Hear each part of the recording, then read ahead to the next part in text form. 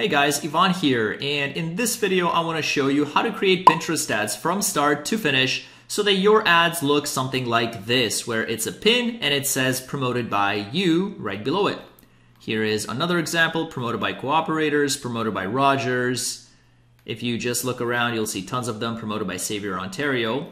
So lots and lots of opportunities here for people to see your ads, and you can also show your ads under certain keywords. So for example, if you type in keto diet, you can have your pins show up here for specific search terms. So lots of opportunities, and Pinterest has a huge user base. So if you look at some of the stats here, they have nearly 460 million people. They are fourth in the most popular social media sites in the US. And if you have a product that is specifically tailored for women, Pinterest will be a great opportunity for that. So I'm gonna show you exactly how to create these ads. Before we get into it, guys, don't forget to hit like and subscribe. Hit the notification bell icon so you get notified when I release more videos just like this, helping you make money online. So let's get straight into it. We're gonna go over here into my Pinterest account, and I assume that you already have a Pinterest page and some pins. If you don't, please check out the previous video on how to set up your Pinterest account. I will link it in the description, and there should be a little card that's gonna show up in the top right of the YouTube screen.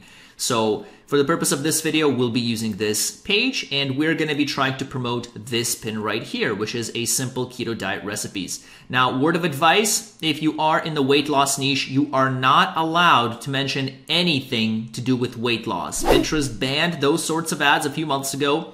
So for example, if you say anything like, why keto diet, weight loss, that is not allowed. You're not allowed to mention anything to do with weight loss. It is considered body shaming, not allowed on Pinterest. So in this case, we're just gonna be promoting a simple, cookbook recipes. So that's okay. So to create our ads, what we're gonna do is over here in the top left, we'll click on ads, and we're gonna click on create ad. And we can probably close out of that now just so we have one nice tab there. And so we're just gonna go from top to bottom. So the first thing here we have to do is choose a campaign objective. So this will determine the types of ad formats available and how you bid in the auction. So depending on what your goal is, this is what you would set. So if you want to just build awareness, for example, and you're not necessarily interested in clicks, you just want to get your brand out there, show it to as many people as possible, you would go with brand awareness. If you have a video that you want to promote, you would go with video views. If you're interested in getting clicks to your website on the pin, you would go with consideration. Once you start getting some conversion data after you set up conversion tracking, which I'll cover in a separate video, you will select this option. And of course, if you have a product inventory with a variety of products, you would go with this option over here. So we're gonna go with consideration or traffic for now, and we're gonna scroll down. So the first thing here we have to do is enter a campaign name. So for the campaign name, we could say, this is our custom keto diet, and we could just say YT for YouTube.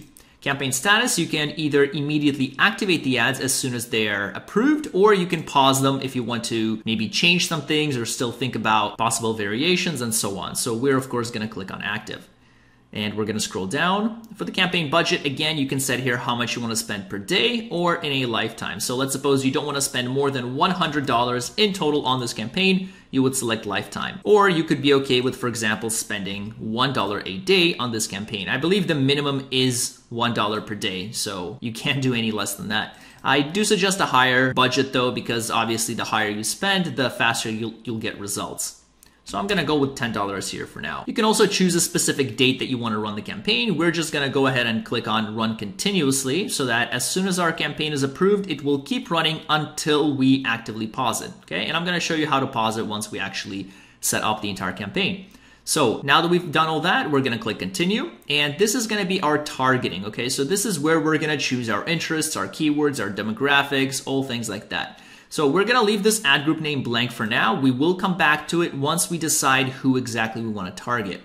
So the first thing here we have to do is select a strategy. Do we wanna reconnect with users or find new customers? So we don't have a remarketing list yet. That is what this is. It's kind of like if you create an audience from people that already visited your website or parts of your website, you could select specific people to promote to.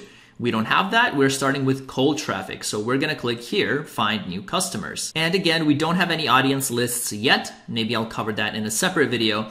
But for now, we're just gonna scroll down and we're gonna select the interests and keywords that we wanna target so that these people will see our ads. So if we click here, you can choose specific interests. So this just basically targets people that generally interact with pins related to these fields. So in our case, we're promoting a custom keto diet recipe book. So maybe we want to type in either diet, and we can go through some of these options here. For example, healthy recipes, healthy recipes, healthy recipes, or we can be more specific and we can type in keto diet.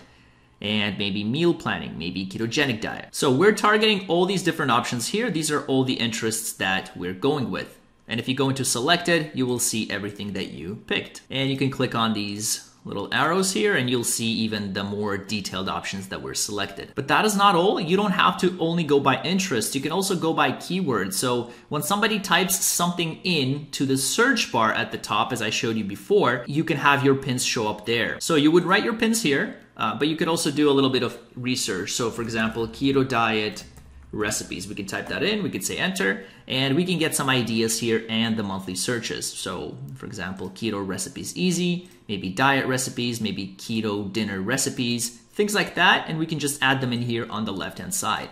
Now you could add broad match keywords, which means that as long as somebody types in anything remotely similar to the keywords you have here, this is 1 keyword, 2 keyword, 3 keyword, your pins will show up. You can have phrase match keyword, which happens if you put these 2 quotation marks before and after your keyword. And this will make it so that the words that you have here in your keyword must be present for your ads to show up. So you could have words before and after the phrase match, but as long as this is in the search term of what the user types in, your pins will show up. And you could also have exact, which you can do by adding square brackets before and after the keyword. Oops, wrong bracket, like that. And what this means is that somebody has to type this in exactly in order for your pin to show up. So you can play around with this depending on how strict you want to be, what your budget is, and what niche you're in. If you have a little bit of a higher budget, you can go with broad and just experiment and see different variations of keywords that people are typing in to see your ads. And you can also add negative keywords. I'm not going to get into too much detail here,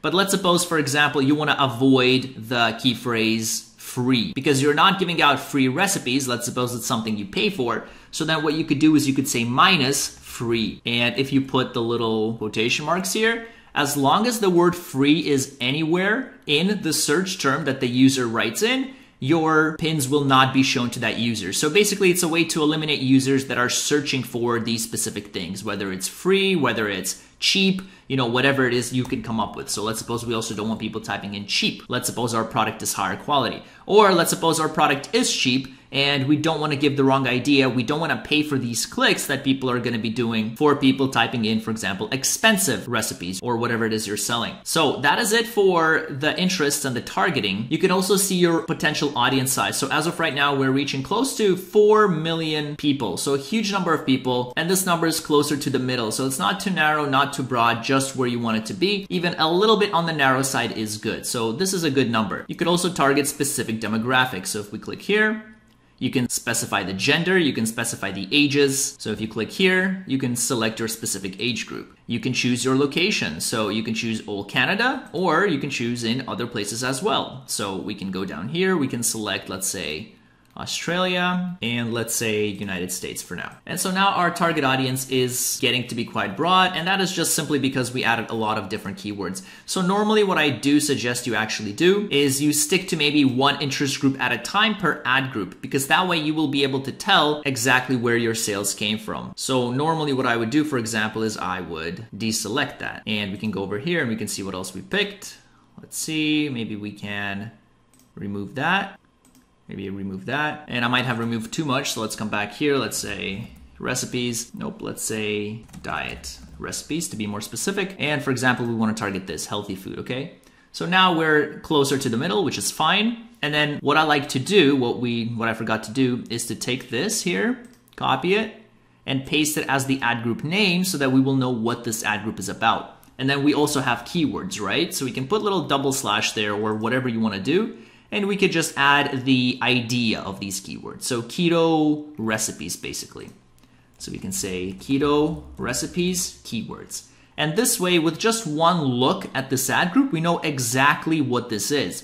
So later on, once we do testing and once we test different interest groups and different keywords against one another, we'll be able to tell with just one glance what each ad group contains. So we can see which resulted in the most sales without actually having to click on anything, all right? So that's kind of why I waited to add this ad group. So that looks good. We have a good audience here. Demographics. Two more things we didn't do here were the languages and the devices. So the languages, keep in mind, this does not translate the language of your pins or anything like that. What it does is show your ads to people that speak a certain language. So in our case, our pin is in English. So maybe we want to show our ads to English speakers, especially because our target audience is Australia and United States, which both speak English as the primary language. You can also choose your devices. So you can show your ads on all devices, or you can choose specific ones. So depending on you and your product, if you have something that's better suited to an iPad, for example, you would just go with iPad. Or if you just want to do desktop, you can select all of these options and you can say show my ads only on desktop. We're going to leave all these on for now as an example, but this is up to you and you would have to understand your specific product. Lastly here we have placement. So oops, and it scrolled us down. So we'd have to scroll up here again. So you could show your ads when someone is browsing their newsfeed. You could show your ads when someone is searching for specific keywords, or you can do everything, which is a good option if you want to just test and see how well your ads are doing.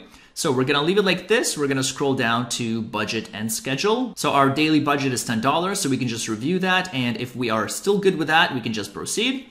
And then optimization and delivery. So you could either let Pinterest decide how much you're paying per click, which can get quite costly, or you can set a maximum cost per click you're willing to pay. I believe the minimum is 13 cents. So if you put 10 cents here, the minimum, I believe, is 13. So the minimum you can pay for every click is 13 cents. So that's gonna be the maximum for every click. And if Pinterest decides that, for example, you can get a click for 20 cents, you will just not get that click. Whereas with the automatic option here, where Pinterest will try to get you as many clicks as possible, no matter the price. So if you're just starting out or if you're on a tight budget, I would suggest setting a maximum amount so you don't go bankrupt in your first hour. So the next part is where you're gonna actually select your pin. So you could create your pin, like I said, but it is just easier if you could already create it. That way it doesn't interrupt your whole process here. So if anything happens, it's just much easier to just select a completed pin, kind of do it step by step. So in our case, like I said, we're going to be promoting the recipes here. So we're just going to select it and that is it. We're going to click publish and we're going to give it a second. So this is our campaign right here, custom keto diet YouTube. It is active, but it will go under review for you. So I'm going to pause it here. And what we can do is if you click on it here, you will see here's the ad group name. So once you start split testing different options, right? What you can do is you can click here, you can duplicate, and you can try out something else. You'll be able to see right off the bat what this is and how it compares against anything else. You can click on ads and you can see what the pin looks like. You can click here to see the exact pin. So this is basically how you would navigate this system here. If you click on ad groups, you can also select it. You can click edit here to edit it. And you can come back here and change anything you want to. Now we're gonna go back and let me just quickly show you how to duplicate this. So if you duplicate this ad group, you can say same campaign, you can say one copy, that's fine. And then now that it's duplicated, all you're gonna do is you can come back in here and let's say you wanna change something around. Let's say you wanna add different interests. So instead of this one, we're gonna deselect it. We're gonna try something else. So we're gonna say, for example, ketogenic diet this time. So now we can select this. I'm gonna copy it, Control C. I'm gonna come back here. I'm gonna paste it. And so now, with one glance, I know the difference between all these different ad groups that I'm testing. So we can scroll down, it's gonna be the same one. We're gonna click Review Copies, we're gonna say Create Ad Group. And now under Ad Groups, let's go back to Campaigns, and let's select this specific campaign. You see the two different ad groups, and you will be able to see how well they do. You'll be able to see the clicks, impressions, CTR, and so on. And if you set up conversion tracking, you will also be able to see that. So that is it for this video, guys. That is how you create Pinterest ads from start to finish. If you enjoyed this video, definitely take a look at my YouTube channel at youtube.com/IvanMana, where I have over 400 videos with free content teaching you how to make money online and going over paid ad networks such as Pinterest, Google Ads, Facebook Ads, Microsoft Ads. I also have very detailed and comprehensive courses on my website at ivanmana.com/all-courses, where I cover Google Ads, Microsoft Ads, and Facebook Ads in very thorough detail, as well as teach you how to make money online with ClickBank using Microsoft and Google Ads. And that is it for this video. Thank you for watching. I will see you in the next one.